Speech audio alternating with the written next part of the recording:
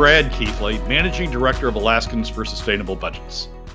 Welcome to the weekly Top 3, the top 3 things on our mind here at Alaskans for Sustainable Budgets for the week of April 4th, 2022.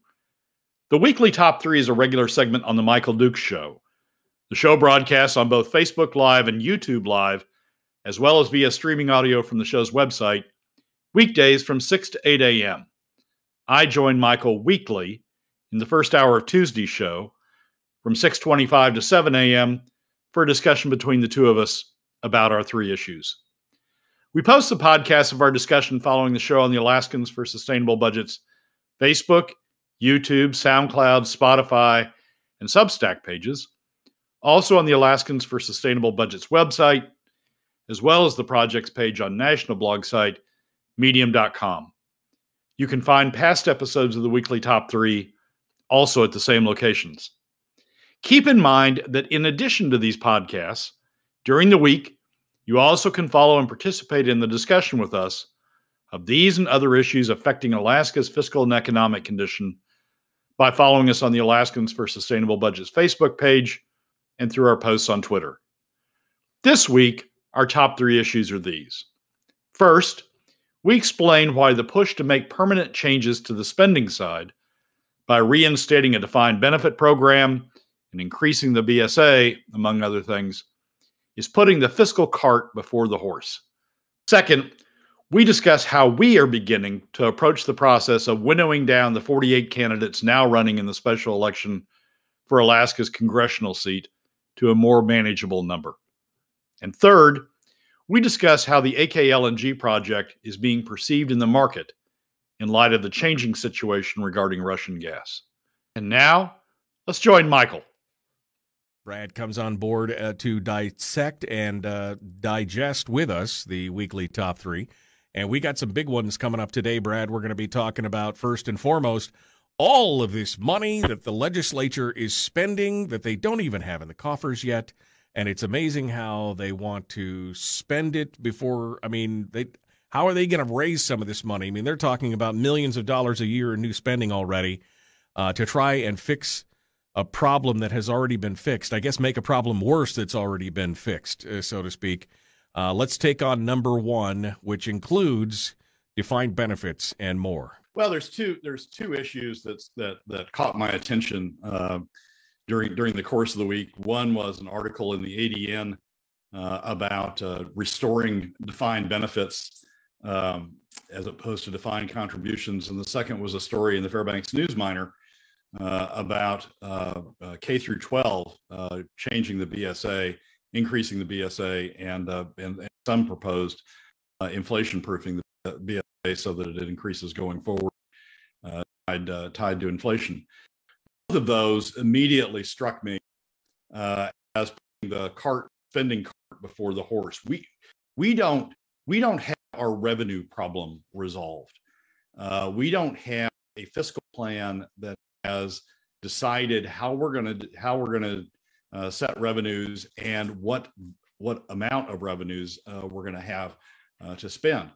And these proposals to increase spending or fix future spending, I mean, these are permanent fixes, both the change to the defined benefit plan and the change to the BSA. These are permanent fixes going forward. We don't have a permanent revenue plan that deals with them. So what they're really doing is they're setting up additional PFD cuts going into the future by setting spending plans without establishing where the revenue is going to come from. I think Mike Prox said it best in the Fairbanks News Miner article when he said that essentially that we're putting the cart before the horse, that we need to have a fiscal plan before we have a fiscal plan in place before we have we should be addressing additional spending issues. Once we have a fiscal plan in place, hopefully having all Alaskans, if we're going to have individual contributions, if we're going to have personal contributions to state government, having all Alaskans contributing to state government, once we have that in place, then I think it's fair to bring up these additional spending plans, but then all Alaskans can be involved in pushing back and saying, look, that's more spending than we're willing to pay for. Right. As long as you have it tied, as long as you don't have that defined, and the consequence is that it's going to come at the expense of PFD cuts, you really are only affecting middle and lower income Alaska families, and they're the only ones who are being, who are having to pay for these things, and they're trying to shove back, but without the top 20% involved in shoving back on the spending, you don't get any place. So we've got the cart before the horse. Each of these spending plans have issues that, going back to defined benefits, certainly has issues that have been raised by both commentators as well as legislators. The increase in the BSA and the increase in tying the BSA to inflation certainly has issues. But even before you get to those issues, we need to have a fiscal plan in place that tells us who's going to be contributing these revenues, determined, so that those who are going to be paying these revenues have the ability to push back on the spending. And of course, a lot of this spending is things that, as you point out, the BSA, the base student allocation formula increase, and everything else. But one of the big things that they've been talking about now is, of course, the renewal or revival of a defined benefits program, which will cost, first they started just talking about first responders, police and fire. That was going to be another $7 million a year. And, of course, the teachers all pitched in as well, and now it's another $70 million a year. And that's going forward. And that, of course, doesn't preclude us having another downer year where all of a sudden, we've whittled our defined benefits liability down from $12 billion to $4 billion. That's where we are today, which is more manageable. But at one point, there was questions about whether or not we were going to have to spend over half the state budget just to balance the defined benefits underfundedness, as it were. And yet they want to start that. They want to start that clock back up. It's insanity. Yeah, it's a wedge issue. What they're trying to do with the first responders is to take the best argument they think they have, which is the retention of the first responders. Take the best argument they think they have and get their foot in the door by passing that bill. And then I think Senator Stedman had it right. And then, it's just going to open the door for everybody else. Then the teachers come through, and then other government employees come through as well, and right back to where we were before. So this isn't, the first responders want you to think about, want you to think that it's in terms of just the first responders and the retention of first responders, but that's not where this issue goes once we crack that door open. But as I say, even before we get to that door, we ought to be determining what revenues we're talking about and who's going to pay those revenues. The going down the track we are without resolving the fiscal plan, without resolving the state's, what's coming on the revenue side. It's putting the fiscal cart before the horse in terms of trying to spend money we don't know yet that we're going to have, and who's contributing, who's going to be contributing to it, and who ought to be involved in pushing back on that. The problem is they don't want the top 20% engaged, right? Those who are spending don't want the top 20% engaged, because they know that if the donor class becomes engaged, they're going to push back. They're going to push back on spending and push back hard, and they're not going to be able to get away with this stuff. So they're trying to avoid dealing with the revenue issue, dealing with who pays, and push the spending forward, get it set in statute, get it set in programs. And then the fallout of that is going to be, well, we're sorry, but it has to come out of the PFD, additional right. PFD. We got to pay. So, and this is, this may be the long-term plan, that is the initial thing. They want the PFD. They want to be able to spend it. And this is why they have been so reticent this entire time to address the fiscal policy working group's holistic plan, which deals with new spending and savings and cuts and new revenues and new oil taxes and everything else. It was and the PFD. It was all inclusive, but they don't want to talk about that at all. And it leads me to believe more and more that's really what the ultimate goal here is, to strip the PFD eventually out completely, not make it a 75-25 for state versus PFDs, but just basically take all 100%. And then, of course, we know what will happen 5 years beyond that. Then there will be a call for new revenues and new taxes and everything else. So the government consumes everything on the table and then some.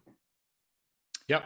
They're trying to avoid, as I say, they're trying to avoid engaging the top 20%. They're trying to use spending approaches that don't engage the donor class, because they know that if the donor class is going to have to spend, the donor class is going to push back. What we've had the last few legislatures is this as we've talked about before on the show, this unholy alliance between the top 20% Republicans and the Democrats about government spending. The top 20% Republicans saying, we won't stop your spending as long as you don't make us pay for it, and the Democrats saying, well, we're not going to charge you for it. We'll just take it out of the PFD and continue spending. And they're trying to avoid engaging the top 20%, engaging the donor class in spending in pushing back on spending. So, it's part and parcel. You're right. They haven't put the fiscal plan on the floor. The fiscal policy working group plan, even through committee, they haven't put it on the floor. And they're just trying to get all of this spending out in front before they engage on who's going to have to pay for this spending. Well, we know the problem. We can see the problem. As I was saying before we came on the air, the problem is that a lot of us can see we don't have all the answers, but we can at least admit that there's a problem, where many of them are just going, no problem, we got it covered. And of course, it just continues again, just continues down the same road of doing the same thing over and over and expecting different results.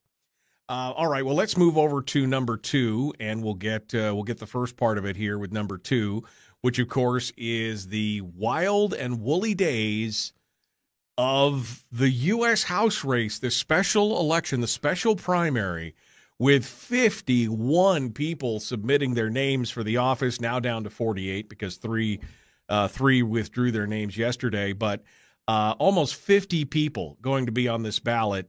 And it is all I could see is all the talking heads and the political punditry is just like scratching their head going, we have no idea what the hell is going to happen here, because it is a total hot mess. So give us some thoughts on this from yourself. Well, I've started to think about how I should think about it. I mean, with 48 names out there, you can throw a dart, or you can, just sort of immediately react to a name. But frankly, for me, since I sort of work my world by charts, I started charting it out. And that forces me to think about how I'm going to think about it. And I've developed certain categories that I think are things that are the right way, at least for me, on how to think about breaking the group of 48 down into certain categories, and then sort of sorting through who best fits what I think are the important criteria. So when we come back, I'm going to talk a little bit about what those categories are and how I've started to break the candidates down. Well, and before you get into that part, and because we got a couple 3-4 minutes here, I want to break backwards for just a second and look at this and realize that with 50 candidates, 48 candidates, polling is almost impossible, because nobody's going to reel off 48 names in a poll phone call. You know what I mean? Nobody's going to reel off all these names. And it really, in a lot of ways, is going to come down to name recognition. I was shocked that Sarah Palin threw her name into the race, but in hindsight, realizing that really, with the number of candidates that you have, that name recognition is going to be paramount on this. Somebody said in one of the articles, I can't remember who it said, basically said she could go lay down on the couch until Election Day and still be guaranteed a slot in the top 4.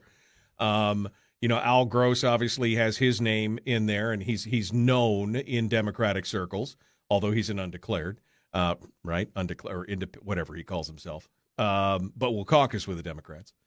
And then you got the question of where everybody else falls in there. Chris Constant, now Adam Wool, who's got the they're probably both hating each other because they're both biting into their own base.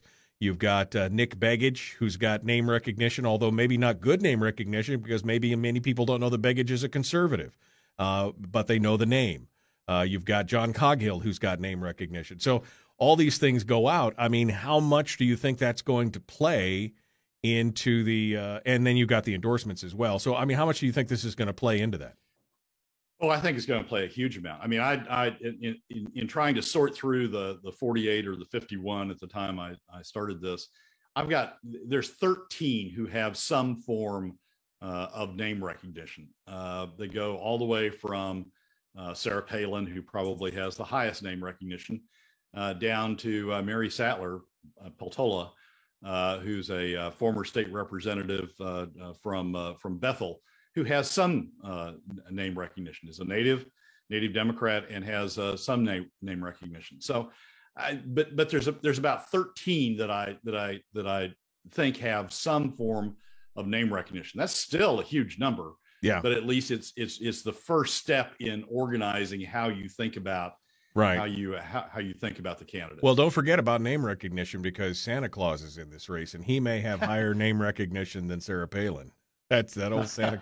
Of course, they don't. Well, I've got Santa Claus in the 13. Yeah, no, I'm just going to say, even though that doesn't say that Santa Claus is a democratic socialist, although I don't think my Santa Claus is, but maybe yours is. We'll see what happens here. David kind of lays out some of my thoughts on this. I mean, now first and foremost, let me say before everybody breaks out the torches and everything, that I like Sarah Palin as a person. I endorsed her as governor. I supported her. I've had her on the show several times.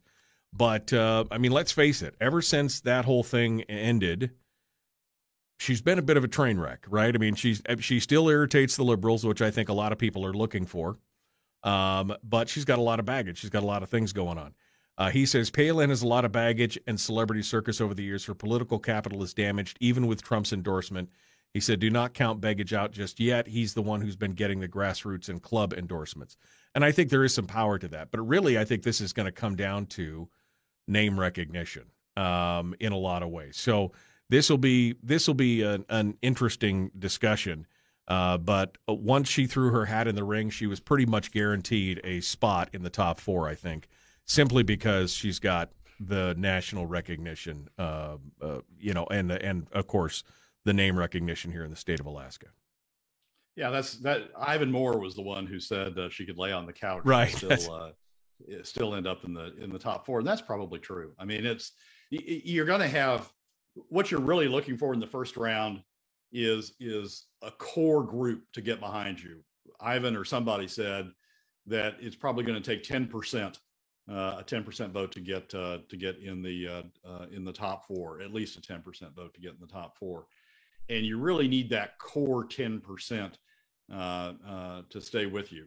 Palin, can Palin get 10% of the vote in Alaska? You would think that that's probably right. Right.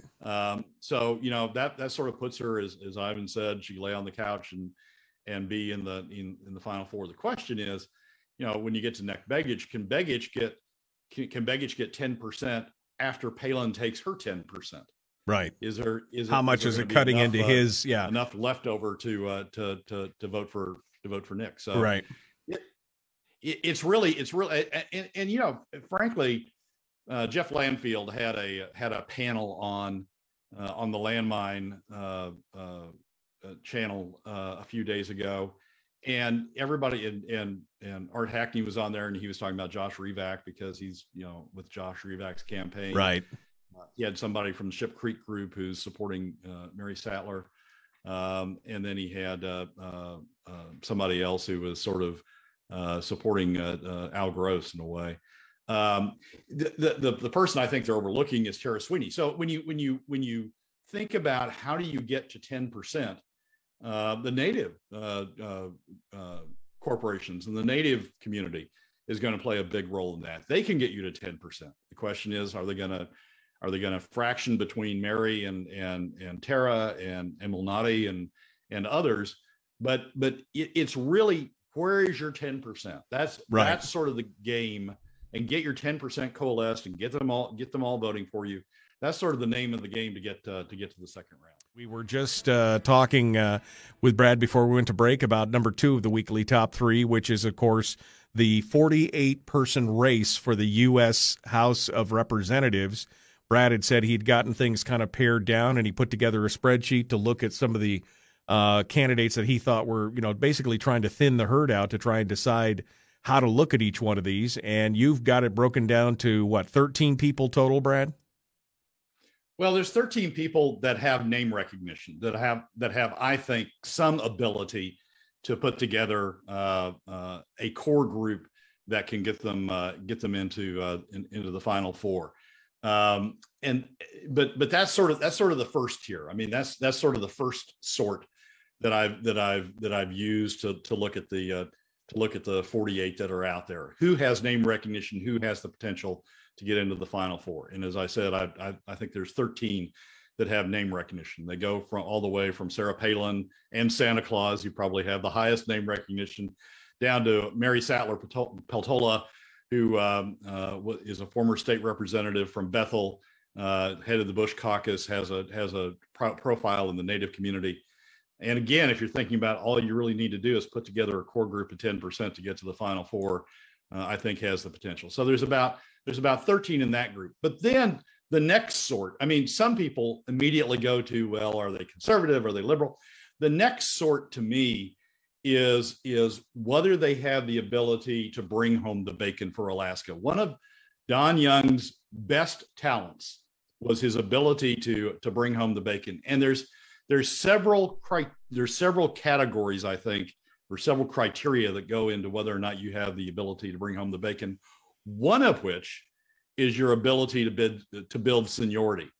And frankly, that's an important sort to me. If we send a guy or a woman there who is in the late, middle, final stages of their career, they're not going to have the opportunity to build seniority. And particularly for a state like Alaska that has only 1%, one representative, I think that's a huge factor. So that to me knocks out people like Santa Claus, who's 75, and who said that he's only going to serve out the remainder of the current term, not stay there and run for the regular term in the fall. That knocks out John Coghill, who's 71. It knocks out Andrew Halcrow to me, who has said all he wants to do is run to serve out Don Young's the current term. He's not running for long-term election. Well, it's important, I think, to view who we elect in the special election as someone who's going to be elected in the fall election. Right, because sometimes that 3 or 4 months of seniority that would come from somebody running in the special election going into the regular election, sometimes that 3 or 4 months of seniority could mean the difference between a chairmanship and not. Oh, every time it will mean the difference between a chairmanship and not. So anymore, seniority doesn't come just in clusters of 2 or in the Senate and 6. It comes in the clusters of days. If you get sworn in, I mean, sometimes you will see a representative resign ahead of the end of his term so that his successor can be sworn in a few days in front of the rest of the class. And if we're going to have a big change out, as some predict this coming fall, in terms of Republicans being elected, taking Democrat seats, the Republicans taking back the Congress, getting a month or 2 of additional seniority in front of what many anticipate to be a huge Republican freshman class coming in, getting a month or 2 of seniority in front of them could make a huge difference. So, to me, that's an important criteria in terms of being able to bring home the bacon to Alaska. And I think it knocks out Halcrow, and I think it knocks out Emilnati, who might otherwise be knocked out for other reasons, age. But it knocks out people who are saying that they aren't going to stick. They aren't viewing this as a long-term position. So that takes. I know Halcrow's got this rationalization for why he thinks. Halcrow's got rationalizations for a lot of things. I know he's got a rationalization for why he thinks this is right. But from the perspective of what's best for Alaska, I think running just for the remainder of the term is the wrong step to take. So that brings your list from 13 down to what at that point? When you start eliminating those numbers, where do you end up at? Well, that eliminates 5 between age and only serving one term. That brings it down to 8.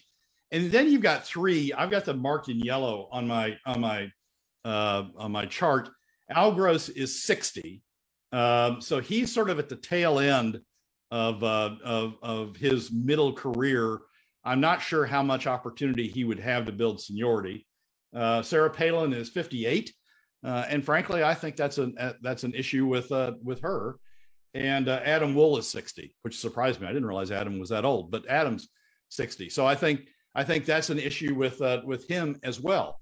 I think we ought to be looking at somebody who's going to serve 15, 20 years, maybe not 49 as Don did, right? But 15, 20 years, build up to a chairmanship.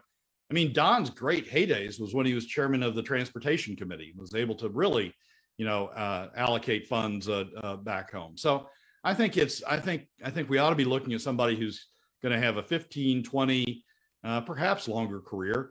And when you look at people in their late 50s or 60s, that's not giving them a whole lot of time to be able to do that. So that leaves on the field so far that I can count, that leaves Chris Constant as a Democrat.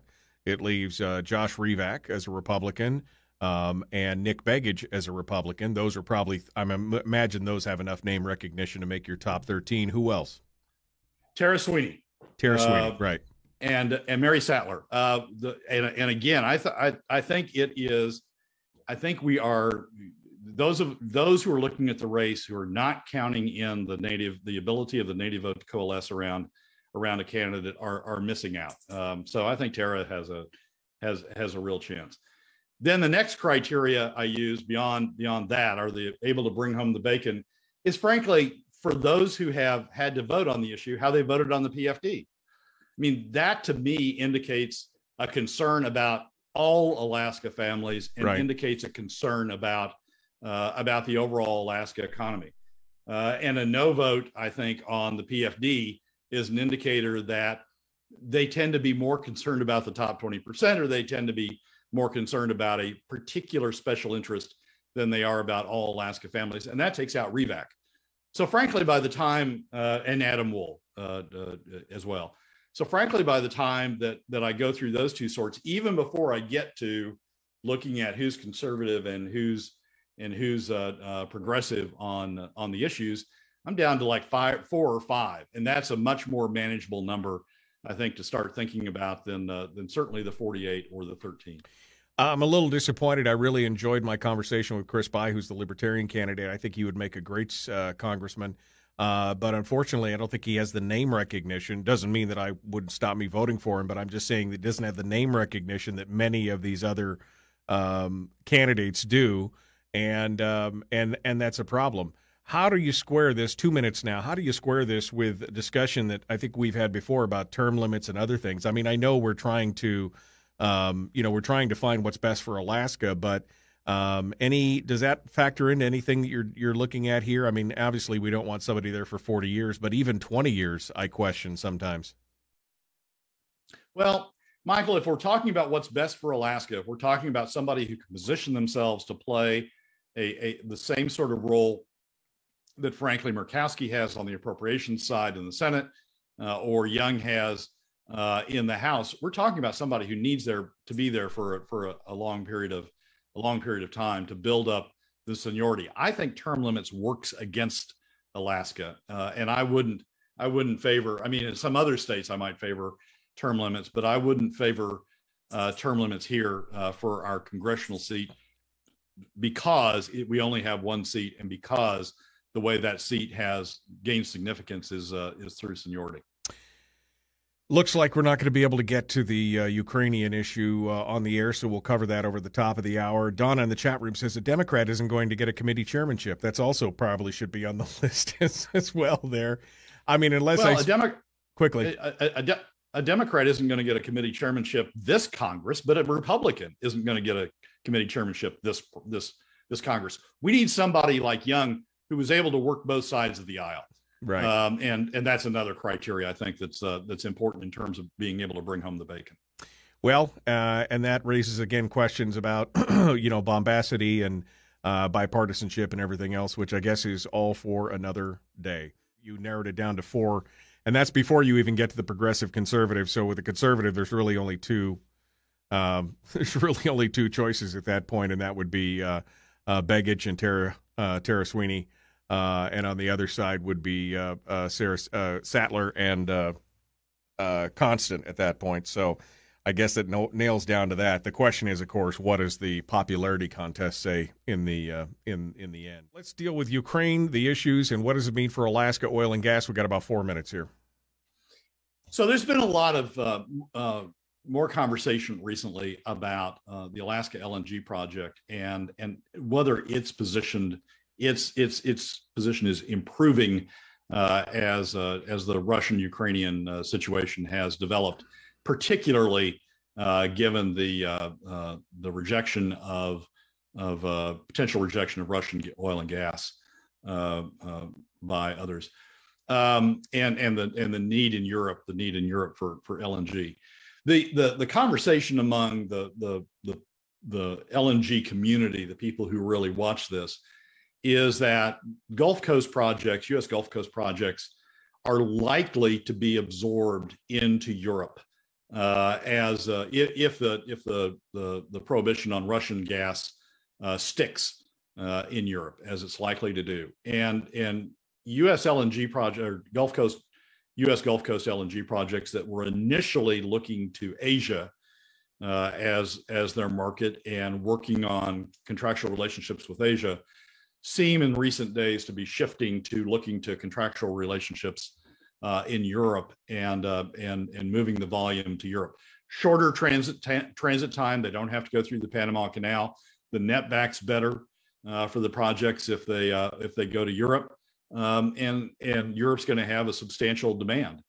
So that really frees up an opportunity, creates an opportunity over on the Asian side for where is the additional volume going to come from. And Alaska LNG potentially plays a role in that. The real open issue is the real market on the Asian side is China. And the real open issue is whether the Russian gas is just going to divert over to China. If it's kicked out of Europe and kicked out of other locations, is China just going to absorb the Russian gas? And if they do, then the world stays in the balance that it's been in, which has made the Alaska LNG project a challenge project. If China does absorb the Russian gas, then the world stays in balance and Alaska LNG sort of stays in the same place that it was, sort of on the outside looking in.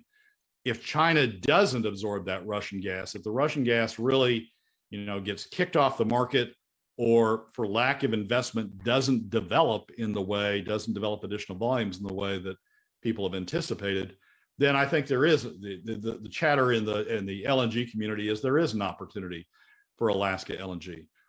The one drawback of Alaska LNG is it doesn't have a sponsor right now. It doesn't have somebody pushing the program. Nobody believes the state's going to step up ultimately and be the investor and build the facilities. And with a lack of a private sector sponsor, Alaska LNG sort of gets left out of the conversation because no one's pushing it forward.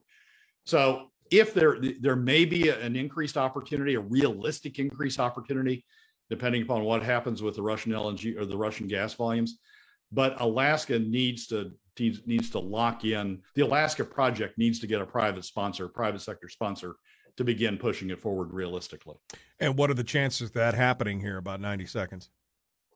I think there is a chance. If people view the world in the same way, that it depends upon what happens to the Russia-China relationship, and if they think that China ultimately won't take that gas for one reason or another, I think a private sector sponsor will step up to lead the Alaska project because they'll see it as a potential moneymaker. So it's sort of the worldview of whether or not of where that Russian gas is going to go, whether it's going to go to China, whether China's going to continue to invest in it in a way that will bring that gas forward. I think that's the key in thinking about whether the Alaska LNG project is going to go forward. If the sense is it does, then I think we'll have a private sponsor. If the sense is it doesn't, I don't think we'll get a private sponsor. Well, we'll keep our ears peeled and eyes to the ground to see what's going on. There are other markets in Asia, but China is the largest. So we'll see what the ultimate decision is on that. Brad, thanks for bringing it to our attention, and we appreciate you coming on board and joining us this morning. As always, stay warm and enjoy yourself. Michael, as always, thanks for having me, and I will try to stay warm. That's Thanks. Right, exactly. Well, the hoodie will help. I'm just saying the hoodie. Hoodie will help. Thank you, Brad. I appreciate it. Brad Keithley, Alaskans for Sustainable Budgets. Well, that's a wrap for another week's edition of the weekly top 3 from Alaskans for Sustainable Budgets. Thank you again for joining us. Remember that you can find past episodes on our YouTube, SoundCloud, Spotify, and Substack pages, and keep track of us during the week on Facebook and Twitter. This has been Brad Keithley, Managing Director of Alaskans for Sustainable Budgets. We look forward to you joining us again next week on the weekly top 3.